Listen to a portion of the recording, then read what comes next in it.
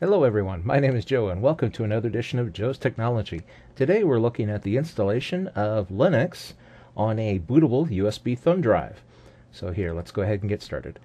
From your favorite search engine, you can go directly to it. See, I just have to type pen and the computer knows exactly where I'm going. Probably because I've gone there before, so Google remembers. It's pendrivelinux.com, and as you can see, it's the first thing that pops up. Now, Pendrive Linux has a couple of different programs, but the one that I personally prefer is the Universal USB installer. The other one is fine too. You can try either one. However, this tutorial is for the Universal USB installer. Now, don't be sucked in by this big giant download here, latest version, cost free. Sadly, this is an advertisement. I don't even know why they have this, so that's just an ad trying to trick you into downloading something that you don't want. So here, I'll scroll down here. As you can see, we have all of our stuff, and this is an actual download button that goes to the program we really want, which is our download installer. So I'll just click that, say Save to File.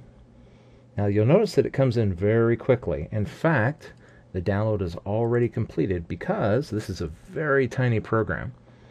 Let's see, what is our current file size? No, I forget. See, just over a megabyte. So this comes in pretty quick, depending on how fast your internet connection is. If you don't have broadband, you're not going to want to do this anyways, because this next step takes a little doing, and you'll see why. So here, we'll just go back here, and I'll say, in this case, we're looking for a Linux Mint. Notice it offers Linux Mint 16, which is currently the most current version. Depending on when you're seeing this video, you can pick another version, but as you can see, that's what pops up first. So if I were to go here and say, sure, I would love to get Linux Mint, and as a matter of fact, I want 16, and in particular, I'm interested in the Cinnamon 64-bit edition. Now, if you're curious, the biggest difference between 32-bit and 64-bit is the amount of memory that they are able to address. 32-bit operating systems are limited to less than 4 gigabytes of memory, whereas 64-bit operating systems will be able to address much, much more. And to be honest, I don't remember what the upper limit is, but it's currently more memory than we can physically put into a computer. So if you've got 4 gigabytes or more, go for the 64-bit. In many cases, you can install the 64-bit even if you have less memory, provided you have a processor that supports it. Again, you'll have to look on the box. If it says Intel 64 or AMD 64, that will indicate whether or not you'll be able to support it. If you have anything else, like it says x86 compatible, for example, and it doesn't have, Intel or AMD 64 anywhere on the box, go with the 32-bit edition. Okay, so in my case, I'm doing 64-bit for my demonstration. Let's see, I am in the continental United States, so I'm going to go ahead and choose one of the USA mirrors. James Madison University, that usually works out good for me. So I'll just say save. Now this one will take a while. Here's the part that takes a bit. Notice that it says 3 hours. So depending on your internet connection and how busy everything is between you and that site, this is the part that takes a while. So let's go ahead and we'll fast forward. So once we have the OS, oh whoops, now it's saying 5 hours. Well, hopefully it's not quite that long. And usually you set these things to download and go to sleep, and they're here in the morning. Okay, it took a little while, but here we are. Linux Mint 16, the Cinnamon Edition DVD 64-bit has been downloaded. We picked this version because the DVD version comes with a bunch of drivers and codecs that make it very easy to install on a new computer without having a hassle with, playing the game of, chase the driver. Believe me, that's not fun for someone who's new to Linux. It just adds to the frustration and makes them wonder, oh, should I go back to the torment of Windows? Because the torment seems easier by comparison. That's just familiar. It's not easier. Trust me. And the reason I picked the Cinnamon Edition for our test is that, for one thing, it's probably going to be the most popular version of Linux Mint. The Cinnamon desktop feels the most familiar, especially for people who are coming to Linux for the first time from another environment, such as Windows or Macintosh. In fact, heck, it looks more like Windows than Windows 8 does. You'll see why in just a moment. So we have our Universal USB installer. We can just click on it.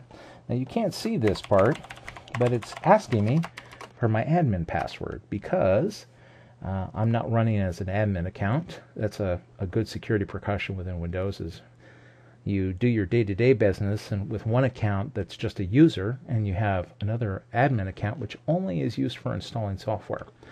Since this account, or I mean this installation program uses admin features, it challenges you for those administrative credentials. So be prepared. You can only run this if you have admin access to the computer you're running it on. Okay, so it has a little license agreement, blah, blah, blah, blah, blah. Basically what it boils down to is this software is free. You know, you're using it knowing that we're not promising you anything. We hope it works for you. Good luck. If it does something bad, it's your fault for using it anyways.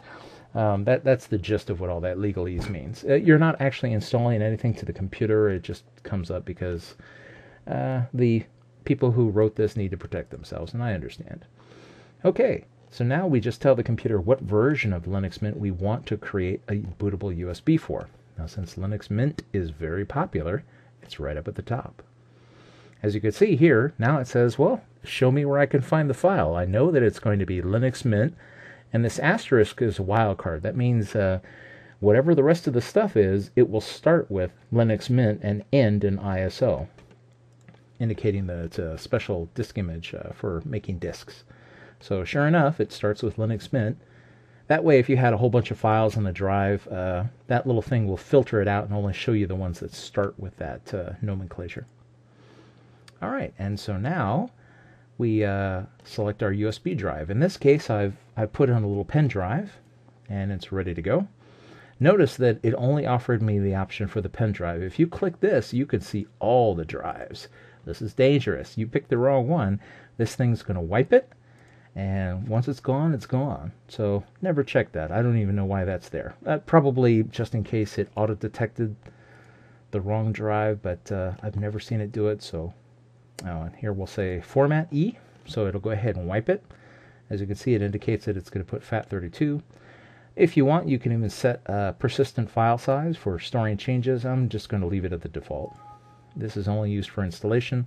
I'm not creating a drive to have a portable workstation that I take around with me, but you could. You could create a USB disk whose primary purpose is to basically allow you to turn any computer into a Linux workstation wherever you go and save your changes.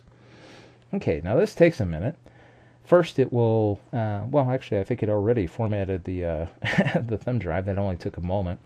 And now we extract all the information and then put it onto the thumb drive. Now this takes anywhere from 5 to 15 minutes, depending on the speed of your computer.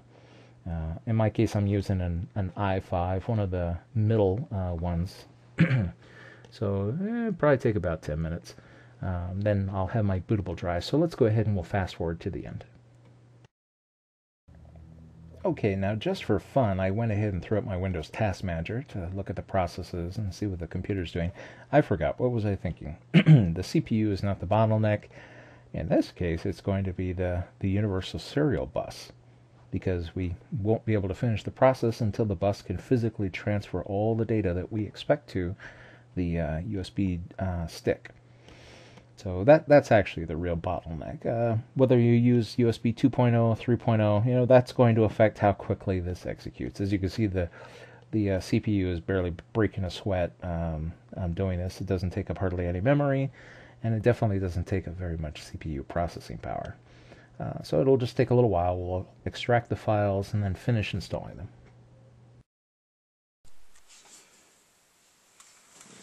Okay, so now it's time to fire the computer up and try out our new bootable USB stick. Now the first thing is to go into the basic input-output system, the BIOS, tell the computer this is what we want to do. Now your computer may be different, but on mine, when you have the computer boot, you tap the delete key and that brings up the BIOS screen. In my case, I'm using the Gigabyte UEFI Dual BIOS. So I can simply go over here and I have a boot override that allows me to choose one of the USB sticks that's plugged into the computer. And as you can see, it says Centon Data Stick Pro. Yours may say something else. So you just pick whichever is appropriate. Yours may say boot from USB as an option, or may list all the devices. Every BIOS is different, unfortunately. There is no standard for this. Manufacturers make up their own. So, by telling it that I want to boot off of the USB stick that I just created, now this is Linux Mint 16. And it'll take a moment to fire up, and then I'll be able to install everything.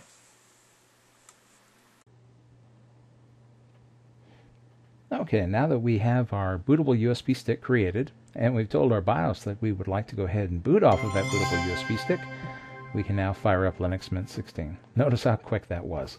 From sticking the disk in there, or, well, I should disk, what am I saying? USB stick. There's so many kinds of media that it's going to be irrelevant what form it takes. It's just media. Disk, stick, flash drive. We'll see what comes next.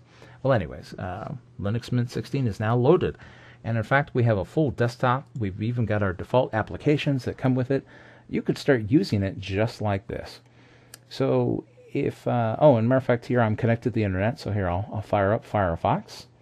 And because this is Linux Mint 16, of course, it defaults to a Linux Mint website. And I think they have a little agreement with Google to get a little bit of search traffic. So it fires up, and we find ourselves ready to do Google searches, funneled there by Linux Mint.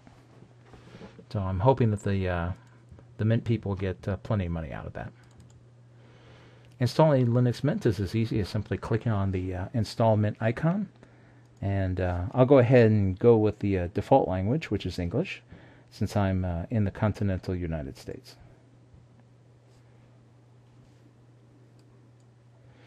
And let's see. Oh, by the way, you may notice here I'm clicking and dragging here. Notice it turns into a hand as I left click. That's because there's a little quirk with my particular video card. I found this out the hard way. On the first take that I tried of this, I was wondering, I was like, why isn't it updating? It turns out there's a little problem with the screen refresh. In case this happens to you, you can force the window to refresh by clicking it and shaking it around. So I want to say erase the disk. There are many other options, and you'll see different ones based on what you have. If you had Windows on this machine, it would offer to install itself side by side, or some other operating system. In my case, in order to be uncomplicated and to avoid problems, I'm just putting Mint on this computer all by itself. That way there's no problems with conflicts, overwriting each other's master boot records, and causing other problems. Okay, and I'll go ahead and I'll leave the default time zone, which in this case is the Central Time Zone. Again, English United States for my keyboard layout is fine by me. Here, I'll just put Joe. Again, the screen's not refreshing, so I gotta shake it a little in order to see what I'm doing. Shake it to make sure I've got the cursor in the right place. This is just a little quirk of this version. And it has to do entirely with the video card that I have selected.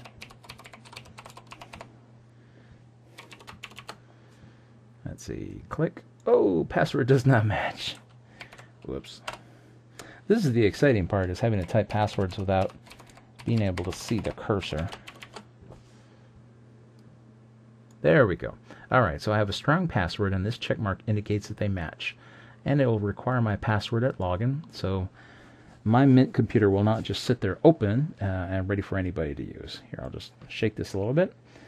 Okay, so now Mint is beginning to copy the files. It's going to set up the hard drive with the partitions that it feels are appropriate for Mint. As you can see, I don't really have to do much. I just click and say that I want it and say go. And like I said, hopefully you'll end up with a video card that doesn't have the little quirk. But in case you do, where it looks like it's not doing anything, just click, see the little hand, grab it, and shake it. And that way you can see whether Mint's actually doing anything. Hey, what the heck, it's free, right? Oh, by the way, I'll go ahead and I'll fast forward, since this installation process takes another 10 or 15 minutes. Oh, well, here it might go quick. We'll see. Oh, whoops. I guess that was pretty quick. I hate to admit it, I wasn't paying attention. I wanted to catch the end of the installation. Oh well. On my computer, the installation process took about 5 minutes. So that's pretty good. Boy, I did try that with Windows. So I'll just go ahead and hit restart, and I'll be able to boot the computer for the very first time with its new OS.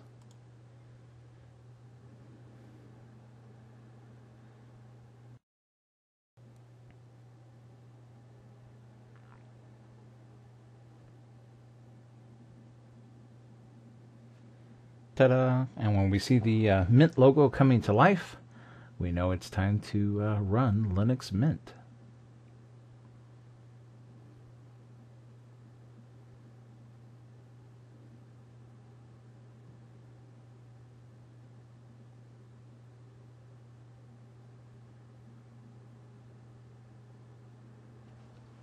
Oh, well, I guess maybe I should have been more creative in my name, but since this is the account that I entered, this is my default administrator account. So if I wanted to create user accounts, I could.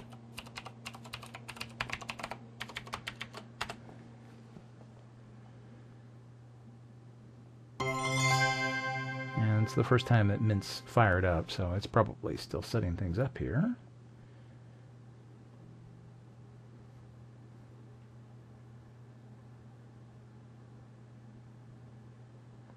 Although it's done a pretty good job of detecting all the hardware so far.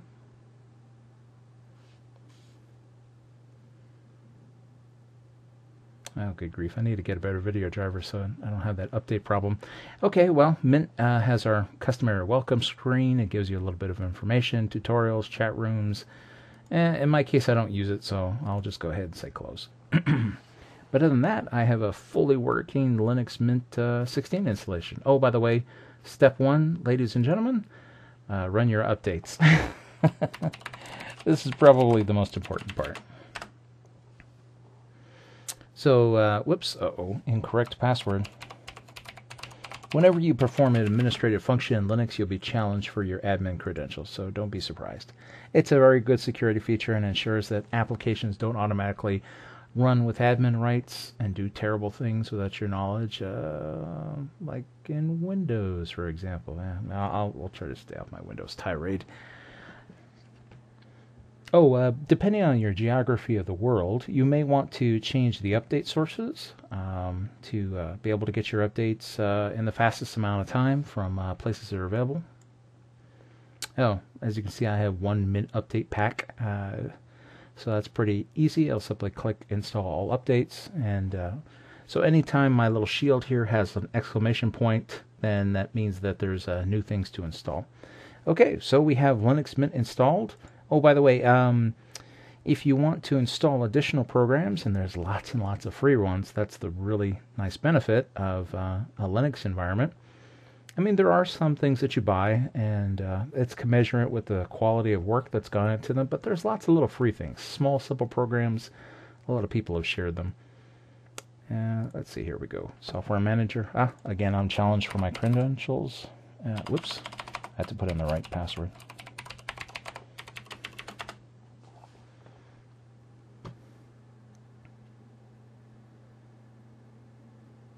So there's all kinds of free stuff available from the Software Manager. You can just click on whatever you want and download all kinds of great stuff. By the way, if you have children in your household and you want to get them on the Linux bandwagon, this is the easiest way to do it. Notice how many free packages. And some of them are very good, too. All right, enjoy. That's been the how to install, make your own bootable USB Linux Mint 16 thumb drive and how to install the operating system.